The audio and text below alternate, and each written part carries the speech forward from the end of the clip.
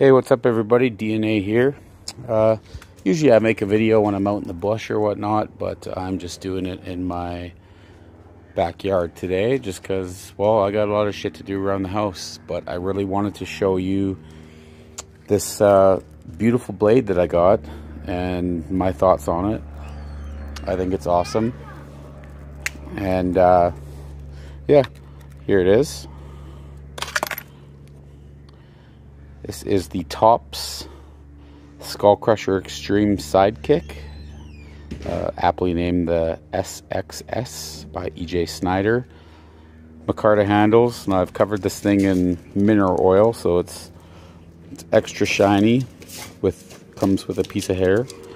But I'm super impressed with this blade so far, and what I really like about it is I find that it's really multi-utilitarian. You can choke up on here and get them fine cuts for feather sticks and whatnot. It's got a nice belly on it for chopping, although I'm not probably going to do a lot of chopping with this. I think this would be an excellent skinner.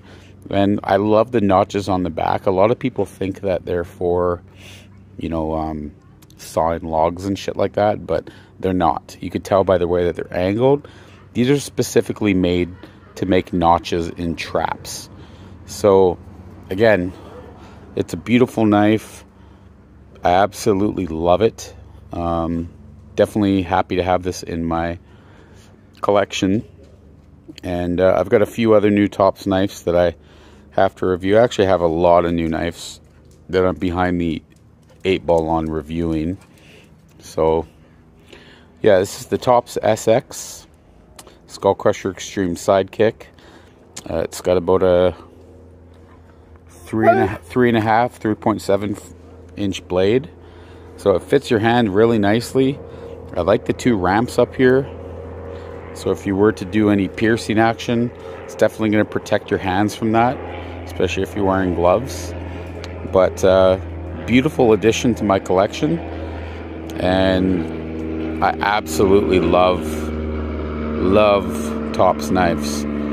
So that's my video for you guys today. Just my first impressions on the SSX EJ Snyder, and I hope you all have a good day.